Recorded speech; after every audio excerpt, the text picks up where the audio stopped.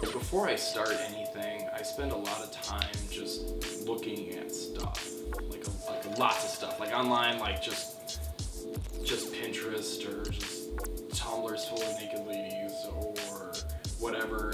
But I mean, that's kind of like my go-to. And then after that, like after just absorbing lots of images and putting yourself in like a space or learning a language, you can kind of figure out what to search for more.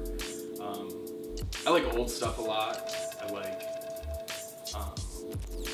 kind of like just old fetish objects, but not fetish like sexual fetish, like mystical fetish, like old pieces of print or old comic books or old old signage or anything that has the actual design, which is very good, and then a history to it. And I kind of like doing that with everything I do.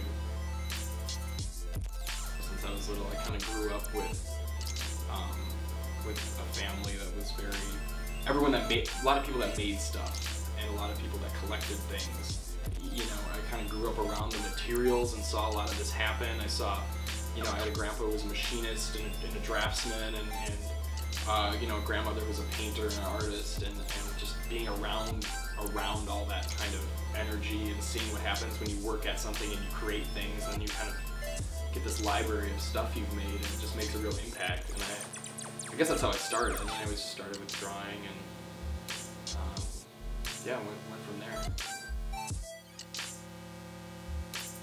The way that a band travels kind of helps it, especially with the stuff I like, because every town you're in, you get to see that city's dingy bar and see what does their cheap beer can look like. And as someone who does packaging, like that really is interesting to me.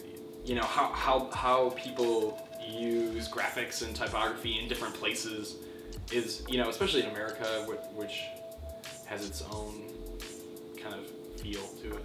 So yeah, I don't know. Yeah, I think traveling is important just because you get to just see and absorb more. I've been doing a lot of pinups lately, and so I wanted to do these sort of portraits of that are sort of sexy because they're intimate and real, not sexy because they're how they're supposed to be or whatever, or because they're vulnerable or something like that. So that's kind of my goal with a lot of that stuff, and it kind of crosses over into the posters I'm doing too lately.